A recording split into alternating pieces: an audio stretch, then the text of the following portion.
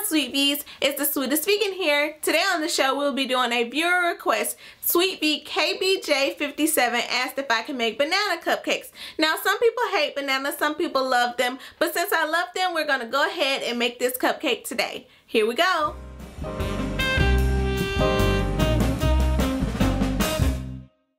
Always, we're going to preheat our oven to 350 degrees and line a cupcake tin with blue cupcake liners. Next, we're going to mix together our dry ingredients. All-purpose flour, baking powder, ground cinnamon, salt, and baking soda. Whisk that all together until it is well combined. Grab a second bowl so we can mix together our wet ingredients. I have one banana. Cream that with an electric mixer until it is the consistency of pudding. Then add in raw sugar, almond milk, canola oil, and vanilla extract. Continue to mix that with your electric mixer until it is well mixed together. Then gradually add in your dry ingredients.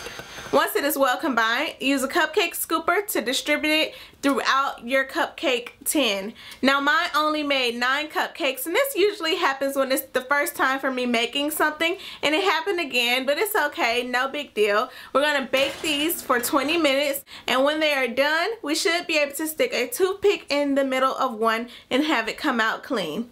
Now we're going to make our banana buttercream. We're going to cream together 1/4 banana with some vegan butter until it is well combined and smooth.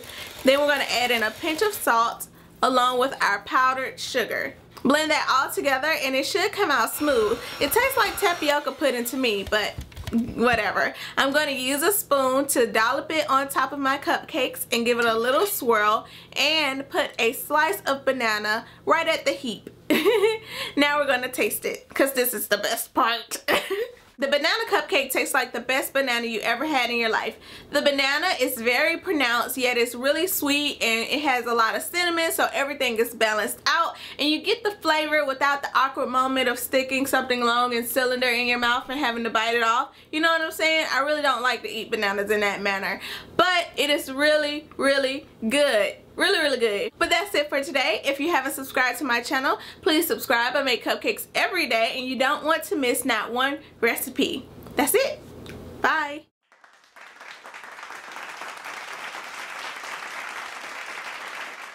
If you don't like bananas, don't make this cupcake because yes, it tastes like bananas. You all would be surprised. People ask me that all the time. Will it taste like bananas? I don't like bananas. Don't make it. Still with a smile on my face. I'm not fussing at y'all, just telling you.